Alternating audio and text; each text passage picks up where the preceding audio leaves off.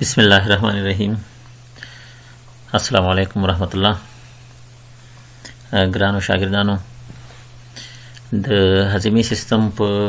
ملحقاتو کې یا د هغې په غدواتو کې نن موږ د هضمي سیستم په یو لویه غده باندې خبرې کوو چې د لیور یا ځیګر په نوم باندې یادیږي یا د هیپار نوم ورته هم موږ او تاسو استعمالولی شو. لیور یا ځیګر چې دی دا د هضمي سیستم د ټولو څخه لویه غده ده او دا هم یو میکس غده ده چې هم اگزوکراین افرازات لري او هم اندوکراین افرازات لري. یعنی لکه څنګه چې موږ او تاسې په پانکراس کې ولوسته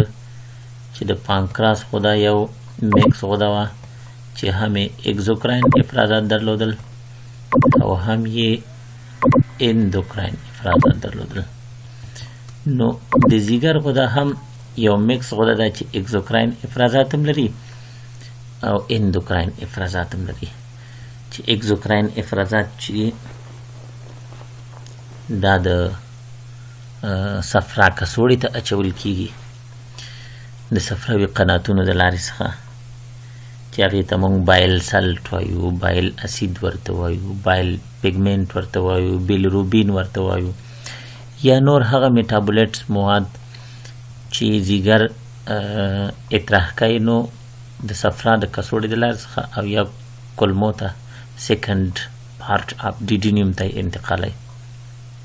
یا اطراح کوي. او اندوکراین افرازات هم لري چې یو تعداد مواد چې د ځیګر په واسطه باندې جوړیږي هغه مستقیما د وینې دوران ته اچول کیږي چې موږ او تاسو د هغې جملې څخه ګلایکوپروټینونه یادولی شو یا لیپوپروټینونه یادولی شو لکه ایچ ډي ایل او ایل ډي ایل یا البومین موږ او تاسو یادولی شو یا ګلوبولین موږ او تاسو یادولی شو یا پروترومبین موږ یادولی شو یا فیبرینوجن یادولی شو. دا ټول مواد چې د ځیګر په واسطه باندې جوړیږي په ځیګر کې سینتیزي صورت نیسي او د وینې دوران ته اچول کیږي. همدارنګه که چیرې موږ او تاسو د وزن له نظره وګورو نو د ځیګر وزن تقریبا 1500 ګرام په اندازه باندې دی. یعنې زموږ او تاسو په بدن کې د دې څخه غټه غده بله نشته دی. او که چیرې د بدن د وزن په اساس موږ او تاسو د فیصدۍ په اساس باندې وګورو د ټول بدن 2.5% وزن چې د ځیګر یا لیور جوړوي. همدارنګه که چیرې موږ د موقعیت د نظره وګورو نو په بطن کې په رایټ اپر کوادرانټ کې د ځیګر موقعیت دی چې د حجاب حاجز لاندې موقعیت لري. که چیرې موږ او تاسو ځیګر د فنکشن یا د وظایفو له نظره موږ دې ته کتنه وکړو نو مخکې ما تاسو ته عرض وکړه چې دوه مهمې وظیفې دا دي چې دوی اګزوکراین افرازات لري او اندوکراین افرازات هم لري. پرته دې څخه په ځیګر کې یو تعداد مواد ذخیره کیږي هم چې موږ او تاسو یې د ګلایکوجن په نوم باندې یادو یا شحم په دې کې ذخیره کیږي یا ویټامینونه په دې کې ذخیره کیږي یا د اوسپنې ذخیره دلته صورت نیسي. نو په دې خاطر باندې د سټوریج وظیفه هم د ځیګر په غاړه باندې ده. همدارنګه یو ډیره زیاته مهمه وظیفه چې د بدن ټول وروسته به موږ په سرکولیشن کې وایو چې د ټول بدن د وینې مواد چې دي د دوران د لارې څخه یو وار باید د ځیګر څخه تیر شي. نو یو مهمه دنده د ځیګر د حجراتو چې د ډیټوکسیفیکیشن دی یعنی د زهري موادو خنثی کول چې دي دا هم د ځیګر په واسطه باندې سرته رسیږي او د مهمو دندو څخه شمیرل کیږي. او د دې ټولو سره په څنګ کې د داخلي رحمي ژوند کې د ځیګر په واسطه باندې د وینې جوړېدل یا بلډ فارمیشن هم صورت نیسي. په هر لحاظ سره که چیرې موږ او تاسو ځیګر د هیسټالوژي له نظره ګورو نو د هیسټالوژي له نظره ځیګر د دوه برخو څخه جوړ شوی دی چې یو ته موږ وایو سټروما او بل ته موږ او تاسو وایو پیرنکایما.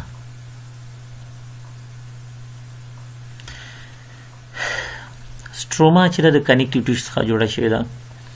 او پیرنکایما چې دا د یو تعداد مواد څخه جوړه شوې ده، د یو تعداد ساختمانونو څخه جوړه شوې ده چې یو د هغې جملې څخه ساینوزویډل کپیلریز دي یا کوچني کپیلریز دي یا ساینوزویډز ورته موږ او تاسې ویلی شو یا دې ته موږ او تاسو کله کله نان سپیسیفیک کپیلري هم وایو او د هغوی په شاوخوا کې یو تعداد مسافه موجود ده چې هغې ته موږ پیری ساینوزویډل سپیس وایو. اوس که چیرې موږ او تاسو د ځیګر په سټروما باندې لومړی خبرې وکړو نو ځیګر دغسې یو ساختمان لري لکه په دې شکل کې چې ما تاسو ته رسم کړی. که چیرې تاسې د ځیګر د سټروما برخه وګورئ ځیګر د بیرون څخه د یو پوښ په واسطه پوښل شوی دی چې هغه پوښ د کنیکټیو ټیشو یا د منظم نسج څخه جوړ شوی او دا پوښ چې دی دې ته موږ او تاسې وایو کپسول آف ګلایسن یا د ګلایسن کپسول چې دی تاسو ته په بلو کلر باندې یا په ابي رنګ باندې رسپومه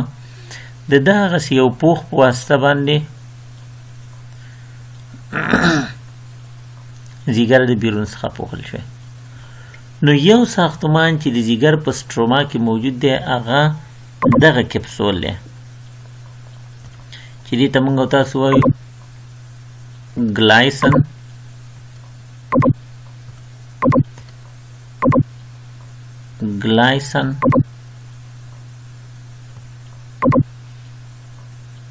کپسول د ګلایسن کپسول دی. بیا دا د ګلایسن کپسول چې د کنیکټیو ټیشو څخه جوړ شوی دی یا د منظم انساج څخه جوړ شوی دی دا د ګلایسن کپسول په دې ځیګر کې نازکه کیږي او په دې ځیګر کې دننه ننوځي په دې شکل باندې.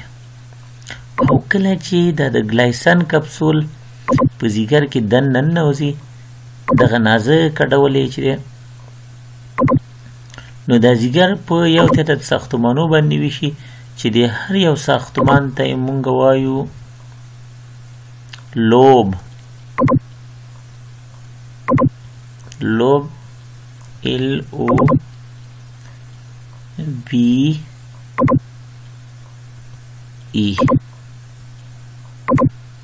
لوب وګورئ که نه دا د ځیګر لوب شو. اوس دغه د ګلایسن کپسول چې نازکه شوی دی سپټا ورته مونږ او تاسې وایو او دا سپټاګانې په دې ځیګر کې دننه ننوتې دي ځیګر یې په لوبونو باندې ویشلی دغه هر یو لوبې بیا په خپل منځ کې په کوچنیو نورو برخو باندې ویشل شوی دی چې هغې ته مونږ او تاسې وایو د ځیګر کوچنۍ برخې یا فنکشنل برخې یا ورته مونږ یو بل مخلوق لوبیول ورته وایو لوبیول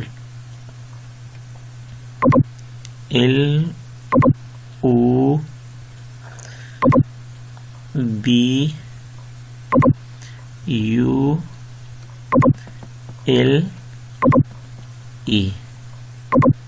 لوبیول. او که چیرې موږ او تاسو دا ټول ځیګر وګورو تقریبا د 1 میلیون په اندازه باندې لوبیولونه څخه جوړ شوی دی. نو اوس موږ او تاسو د ځیګر سټروما ډېر په اسانۍ سره وویلی شو چې د ځیګر سټروما چې ده د کنیکټیو ټیشو یا منظم نسج څخه جوړه شوې او د منظم نسج د پاسه د کنیکټیو ټیشو د ځیګر د پاسه چې کوم د منظم نسج پوښ دی هغې ته د ګلایسن پوښ ویل کېږي یا ګلایسن کپسول ورته ویل کېږي او دغه ګلایسن کپسول چې دی په دې ځیګر کې دننه ننوتی دی او دا یې په لوبونو باندې ویشلی دی او دا لوبونه بیا په خپل منځ کې د سپټاګانو په واسطه په نازکه کلاسیک لوبیولونو باندې ویشل شوي او د لوبیولونو اندازه تقریبا په ځیګر کې د 1 میلیون په اندازه باندې ده. په انسانانو کې که چیرې تاسو د ځیګر دغه لوبیولونه وګورئ یو د بل سره واضح سرحد نه لري یعنې تاسې نشئ کولی چې دوی سرحدونه په منځ کې بیل کړئ. نو په همدې خاطر باندې که چیرې دا ځیګر تاسې وګورئ لوبونه یې چې دي دا ناقصه دي خو ولې لوبیولز یې چې دي دوی د 1 میلیون په اندازه باندې دي اما په خپل منځ کې یو واضح سرحد د دوی په منځ کې تاسې نشئ لیدلی. دا د ځیګر د سټروما په اړه باندې یو څو خبرې ده. اوس که چیرې دې شکل ته تاسې راشئ ډېر واضح ښکاره کېږي په سټروما کې لومړنی ساختمان د ګلایسن کپسول دی بیا د ګلایسن کپسول نازکه کېږي چې هغې ته موږ سپټا وایو سپټا بیا لوبونه جوړوي چې لوبونه به یې ناقصه لوبونه اوسي او بیا چې دی دا لوبیولز جوړوي چې د 1 میلیون په اندازه باندې دي او لوبیولز چې دي دوی بیا په خپل منځ کې یو ساحه جوړوي چې هغې ته پورټل ایریا ویل کېږي او بیا دا پورټل ایریا چې ده انټرا لوبیولر ساحو باندې بدلیږي او بیا د انټرالوبیولر ساحې چې دي په یو سپیس باندې بدلېږي چې هغې ته د ډایسي سپیس ویل کېږي یا پیری ساینوزویډل سپیس ورته ویل کېږي چې په پارنکایما کې او په دې باندې موږ او تاسو خبرې وکړو او بالاخره دا ټول چې دی د پریتوان په واسطه باندې پوښل شوي دي. دې شکل کې تاسو ته یو ساختمان ښکاره کېږي چې د ځیګر یو لوبیول یا موږ ورته کلاسیک لوبیول هم وایو هغه په دې کې ښکاره کېږي. دغه منځی کې تاسو ته کوم دغه ښکاره کېږي ډکټ ښکاره کېږي دا په اصل کې یو ورید دی چې د سنټرل وین په نوم باندې یادېږي او د غاړو ته چې تاسو ته ښکاره کېږي دا هیپاټیک آرټري ده او پورټل وین دی او بایل ډکټ دی. دغه درې واړه چې دي ته موږ تاسو پورټل ټریډ هم ویلی شو یا سیپایه ورته موږ تاسو وایو د ځیګر او دې ټول ته موږ تاسو کلاسیک لوبیول ویلی شو او په غاړو کې چې تاسو دا واړه واړه ګورئ دغه ساینوزویډز دي چې وروسته پرې موږ تاسو خبرې وکړو او دغه د خښتو په شان چې تاسو ښکاره کېږي دا هیپاټوسایټ دي چې په دې باندې به وروسته خبرې موږ تاسو وکړو. دا وروسته موږ تاسې په دې باندې لومړی به پارنکایما ووایو بیا به وروسته شکلونو ته راشو. که چیرې د ځیګر داخلي برخې ته تاسې لاړ شئ د ځیګر دننه تاسو نه یا تاسو د ځیګر څخه مقطع واخلئ او د دې فانکشنل برخه تاسې وګورئ یا پارنکایما یې تاسې وګورئ نو دا د یو تعداد لوبیولونو څخه جوړه شوې ده چې یو ته یې موږ وایو کلاسیک لوبیولز یو ته یې موږ تاسو وایو یا لیور لوبیولز او یا هیپاټیک لوبیولز وایو. کلاسیک لوبیول یا لیور لوبیول یا هیپاټیک لوبیول چې دی که چیرې موږ تاسو کلاسیک لوبیول وګورو دغه کلاسیک لوبیول د څلورو مهمو ساختمانو درلودونکی چې اول د دوی په مرکز کې یا په منځی کې یو ورید دی چې هغې ته موږ سنټرل وین وایو. سنټرل وین چې دی دا بیا په یو بل ورید باندې بدلېږي چې هغې ته سب لوبیولر وین ویل کېږي او سب لوبیولر وین اخره کې په هیپاټیک وین باندې بدلېږي او هیپاټیک وین اخره کې په انفیریر وینا کوا سره یو ځای کېږي او زړه ته وینه اچوي. دوهم ساختمان چې په پارنکایما کې دی هغه د ځیګر حجرې دي چې هیپاټوسایټ ورته موږ تاسو وایو. هیپاټوسایټونه په خپل منځ کې یو ځای کېږي او هیپاټیک پلیټس جوړوي یا صفحات جوړوي او دغه هیپاټوسایټونه چې دوی په اصل کې شپږ ضلعي شکل لري یا هیګزوګونل شکل لري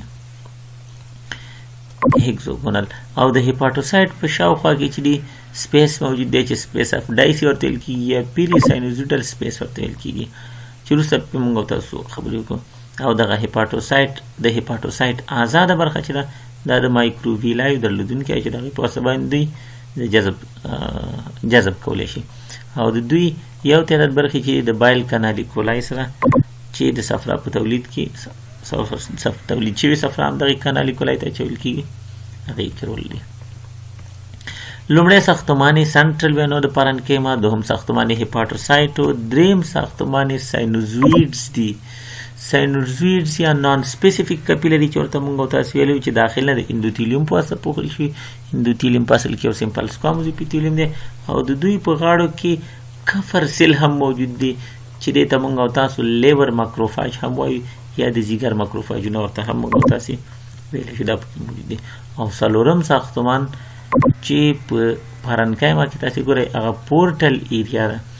چې دغه پورټل ایریا چې د کلاسیک لوبیول په غاړو کې یا په څنډو کې موقعیت لري او همدارنګه د هغې شاوخوا ته د هیپاټیک آرټري او برانچ موجود دی او د پورټل وین یو برانچ ورته موجود دی او د بایل ډکټ یو برانچ ورته موجود دی او دغه درې واړه که چیرې موږ تاسو سره یو ځای کړو همدارنګه لیمفاټیک ډکټ هم د دې شاوخوا ته موجود دی. دغه درې برانچونه که چیرې موږ یو ځای کړو سره چې یو ته موږ هیپاټیک آرټري وایو بل ته موږ برانچ د پورټل وین وایو او بل ته بایل ډکټ وایو. دې درې واړو ته پورټل ټریډ هم ویل کېږي یا پی ټي پورټل ټریډ یعنی پورټل ټریډ سپایې ته ویل کېږي. اوس موږ بیرته ځو دغې خپل شکل ته راځو. که چیرې موږ تاسو د ځیګر پارنکایما وګورو مخکې تاسې ویلې چې د ځیګر پارنکایما چې د څلورو ساختمانو څخه جوړه څلور مهم ساختمان چې یو سنټرل وین دی بل هیپاټوسایټ دی بل چې د ساینوزویډز دي او بل پورټل ایریاګانې دي. اوس که د ځیګر داخل ته تاسو لاړ شئ پارنکایما ته نو په ځیګر کې ما تاسو ویل چې د 1 میلیون په اندازې باندې لوبیول نه شاوخوا ته پراته دي چې دا لوبیولونه دلته موږ تاسو په 3 شکلونو باندې لیدلی شو. دلته تاسو ښکاره کېږي چې یو لوبیول دی او په منځی کې یو تک په ګلابي رنګ باندې یو سنټرل وین یا مرکزي کانال پروت دی. دلته هم یو لوبیول دی چې په منځی کې سنټرل وین دی او دلته هم لوبیول دی. خو د دې لوبیول غاړو ته که چېرې تاسو وګورئ 1 2 3 4 5 6 د دې هر یو لوبیول څنډو ته 6 دانې څنډې یا انګلز یا زاویې موجود دي. نو که چیرې په مرکز کې سنټرل وین موجود اوسي او په غاړو کې پورټل کانال موجود اوسي نو دغسې یو ساختمان ته موږ او تاسو وایو کلاسیک لوبیول. که چیرې 3 دانې کلاسیک لوبیولونه په خپل منځ کې مخکې ما تاسو عرض وکړه چې د کلاسیک لوبیولونو په منځ کې د سرحدونه چې واضح نه ښکاره کړي معلومه نه چې دا انګل یا ضلع چې د دې کلاسیک لوبیول لکه د دې کلاسیک لوبیول. نو که چیرې دغه کلاسیک لوبیولونه په خپل منځ کې سره موجود اوسي او د دې 3 واړو د دې کلاسیک لوبیول سنټرل وین او د دې کلاسیک لوبیول او د دې کلاسیک لوبیول سنټرل وین سره په خپل منځ کې تاسو یو ځای کوي چې یو مثلث ماننده شکل یې غوره کړی دی. دغه 3 واړه کلاسیک لوبیولونو دا مرکزي وریدونه یا سنټرل وین چې دا اوس انګلز شو دا هم انګل کې راځي دا هم انګل کې راځي دا هم انګل کې راځي یا غاړو کې راځي او پورټل کانال یې چې دا یې منځی کې راغی که نه. نو که چیرې دغسې یو شکل تاسو غوره کوئ چې په غاړو ته یې سنټرل وینونه منځته لري د مثلث په شکل باندې او منځی ته یې پورټل کانال راغی دا یې پورټل کانال او دا سنټرل وینونه چې دا غاړو کې حساب کوي د مثلث په شکل نو په دې وخت کې ورته بیا موږ او تاسو وایو پورټل لوبیول. نو پورټل لوبیول داسې یو ساختمان دی چې په مرکز کې یا په منځی کې پورټل کانال موقعیت لري او سنټرل وین نه چې دی دا یې په انګلز یا په څنډو کې شو. همدارنګه که چیرې موږ او تاسو بیا یو 3 دانې کلاسیک لوبیولونه وګورو او دلته موږ او تاسې د هیپاټوسایډ په څنډو کې 2 دانې سنټرل وینونه سره یو ځای کړو دغسې یو ساختمان جوړېږي چې سنټرل وینونه یې چې دي څنډو ته دي دا سنټرل وین هم څنډې ته راغلی او دا سنټرل وین هم څنډې ته راغلی دی او پورټل کانالونه چې دا یې هم څنډو ته موقعیت لري. دغسې یو ساختمان چې هم یې 2 دانې سنټرل وینونه غاړو ته یا انګلز کې موجود وي او پورټل ایریاګانې چې دلته پخوا موجود وي هغه یې هم څنډو ته موجود دي یا انګلز کې موجود دي. دې ته بیا موږ او تاسو وایي لیور ساینس. په دې شکل کې تاسو څه ښکاره کېږي چې په منځی کې یو سنټرل وین موجود دی او دلته چې یو ورته پورټل وین راغلی دی یو ورته بایل ډکټ راغلی دی او یو ورته هیپاټیک آرټري راغلی ده او په دې شکل باندې د ځیګر پارنکایما جوړه کړله. په دې شکل کې تاسو څه ښکاره کېږي چې سنټرل وینونه تاسو دلته ښکاره کېږي بایل کانالیکولای تاسو څه ښکاره کېږي سپیس آف ډایس دلته تاسو څه ښکاره کېږي لیور پلیټ تاسو څه ښکاره کېږي ساینوزیډونه دلته تاسو څه ښکاره کېږي بایل ډکټول یې ښکاره کېږي چې صفراوي مواد اخلي دې په واسطه باندې کفر سیل تاسو څه ښکاره کېږي چې موږ ورته ماکروفاج هم ویلی شو او د هیپاټیک آرټري یو برانچ تاسو څه ښکاره کېږي د پورټل وین برانچ تاسو څه ښکاره کېږي او بایل کانالیکولای تاسو څه ښکاره کېږي. اوس زموږ او تاسو د ځیګر څخه چې هغه لارې یا هغه ډکټونه چې د ځیګر څخه میټابولایټس یا اضافه مواد اطراح کوي هغه په 2 ډوله باندې دي. هغه چې د ځیګر په داخل کې هغې ته موږ او تاسو وایو انټراهیپاټیک کانالز او هغه چې د ځیګر څخه خارج پراته دي هغې ته موږ وایو ایکسټرا هیپاټیک کانال. اوس نو ځیګر په داخل کې چې کوم انټرا هیپاټیک کانال دا د کوم اپیتیلیوم په واسطه پوښل شوي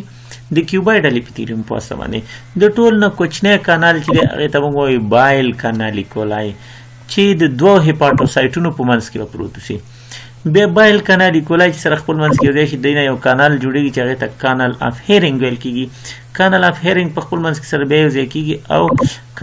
بایل ډکټولي ترېنه جوړېږي چې د هغې څخه لږ غټ دی او اخیره کې بایل ډکټولي چې دی دوی په بایل ډکټ باندې بدلیږي. نو دغه ډکټونه یا کانالیکولای چې تاسو ګورئ دا د ځیګر په داخل کې پراته دي نو ځکه دې ته موږ او تاسو بایل ایکسکریټري ډکټ یا انټرا هیپاټیک ډکټ وایو او دلته چیرې تاسو وګورئ دا ایکسترا هیپاټیک ډکټونه دي چې د کولومنر اپیتیلیوم په واسطه باندې پوښل شوي دي. لومړنی ساختمان چې دی 2 دانې هیپاټیک ډکټونه دي چې یو ته رایټ هیپاټیک ډکټ ویل کېږي او بل ته لیفټ هیپاټیک ډکټ ویل کېږي. رایټ هیپاټیک ډکټ د ښي طرف د ځیګر څخه راوتلی، لیفټ هیپاټیک ډکټ د چپ طرف د ځیګر څخه راوتلی. بیا دوی دواړه په خپل منځ کې سره یو ځای کېږي چې کله یو ځای شي دې ته موږ کامن هیپاټیک ډکټ وایو او کامن هیپاټیک ډکټ چې بیا صفرا کڅوړې ته د سیسټیک ډکټ جوړوي او سیسټیک ډکټ چې بیا د صفرا د کڅوړې څخه راوځي دې ته موږ کامن بایل ډکټ وایو او کامن بایل ډکټ یا د کوچنیو کولمو یا د ډیډونیوم د هوم پارت ته ځي چې د امپولا اف